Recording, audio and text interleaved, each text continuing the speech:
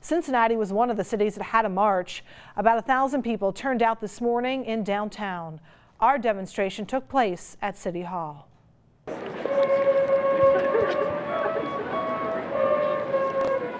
Music from flutes made of gun barrels started the March for Our Lives movement in Cincinnati. A steady snow didn't dampen the spirits of the students and activists who gathered at City Hall. This movement is about gun control, yes, but it's also about students using their voices to advocate for themselves. And we will not be silenced! Thousands chanted and held signs like this one saying no guns. The movement was led by local students. They were joined by Ethel Guttenberg, the grandmother of one of the Parkland shooting victims. Their speeches inspired a passionate crowd. I don't think either of us have ever spoken to a crowd so large, especially about an issue that we care so much.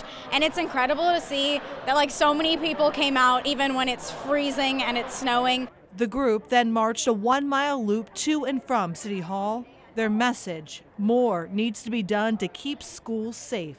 I feel unsafe at school every day. I walk in and I have to think about where my potential exits are, and I feel really uncomfortable. We shouldn't be talking about this at our schools nowadays, so we need to approach gun reform because our laws here are just unacceptable.